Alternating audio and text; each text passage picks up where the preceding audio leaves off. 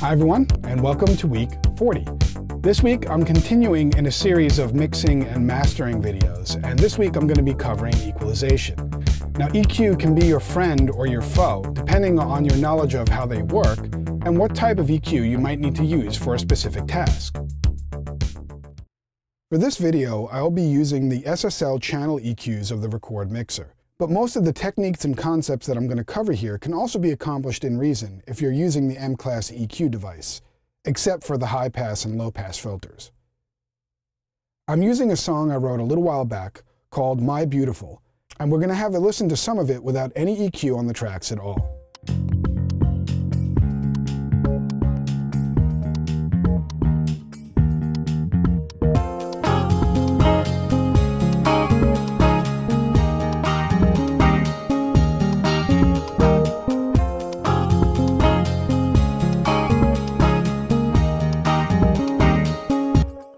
As you can hear, there are quite a few tracks that need some help to stand out in the mix, and a few that sound like they are stepping on each other in the same frequency range. Before we start to do any serious tweaking, let's cover a few basics and use this bass track as the test track. Now there are many types of EQ, and each one has a different effect on how it sculpts the sound.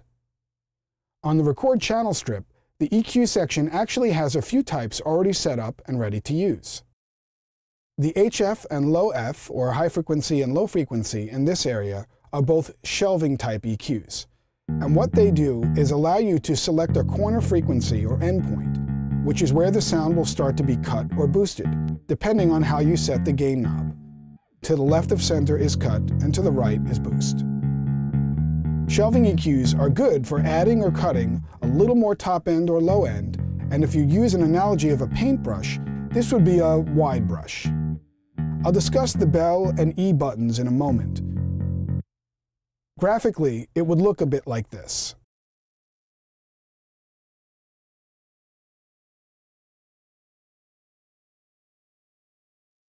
The HMF and LMF, or high medium frequency and low medium frequency, are both fully parametric EQs, and they allow you to select a center frequency from which to cut or boost. You set how narrow or wide affected frequencies will be using the Q knob. This is also known as bandwidth. The higher the Q value, the more narrow the bandwidth. The lower values will give you a much broader bandwidth. This is really like an entire toolbox of paintbrushes, since every time you tweak the Q parameter, it's like switching to a completely different brush size. Parametric EQs are really the way to go to completely sculpt and mold a track, so you can remove any offending frequencies or boost ones that you need a bit more of. Graphically, it would look a bit like this.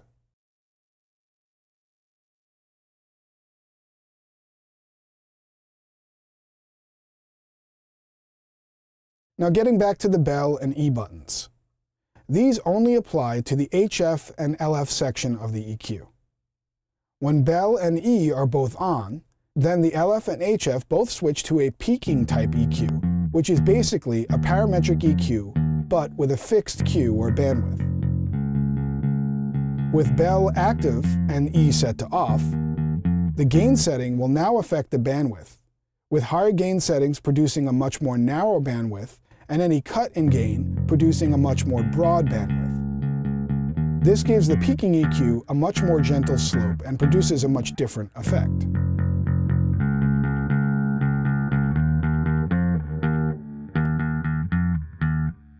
The last type of EQs that are available on the channel strip are the HPF and LPF, or high-pass filter and low-pass filter. Just like the filters on the synthesizer that share the same name, these EQs are great for completely isolating a specific frequency range for a track.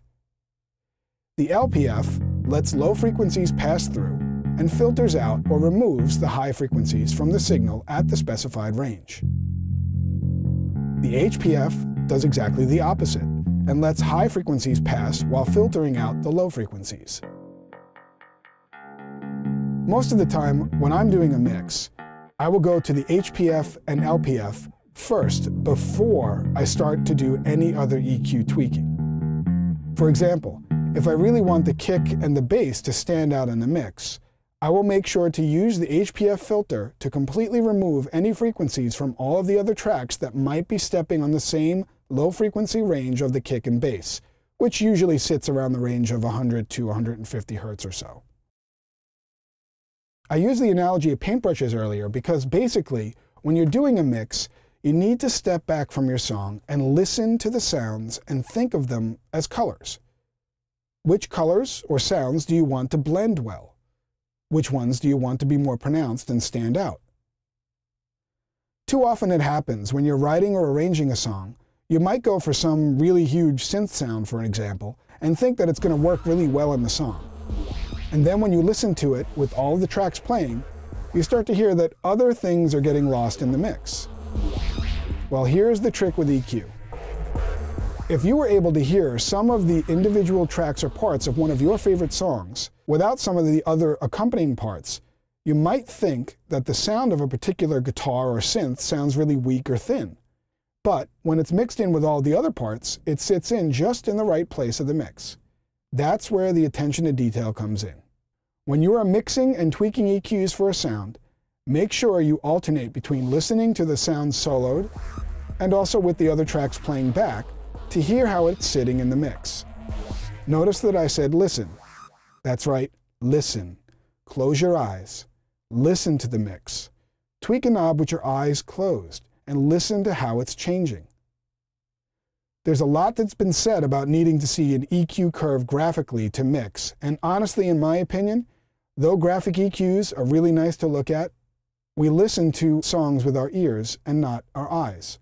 So in the end, I believe that the way the EQ is set up on the Record Mixer channel, without graphic and just knobs, is the best way to work.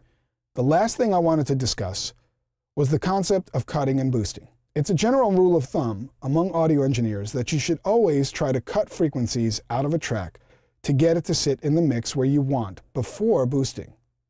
If a track sounds a bit muddy, cut some lows or low mids and raise the volume a bit. If it's a bit too bright, cut some highs. Then, if you want to accentuate some frequencies, go ahead and boost, but be careful how much you boost, and be careful not to boost the same frequency range for lots of tracks. So now, using all that info, we can make some tweaks to my song, and we're going to start to hear a difference right away.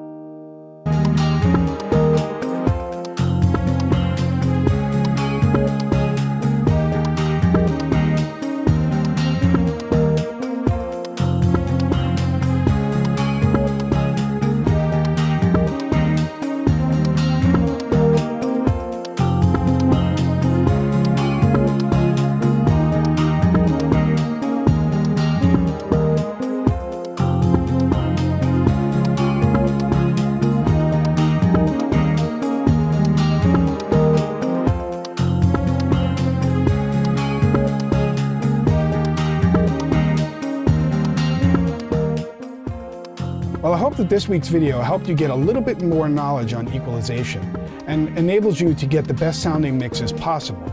Well, that's it for another week, and again, I'm James Bernard for Propellerhead Software, and I will see you all soon with yet another tip.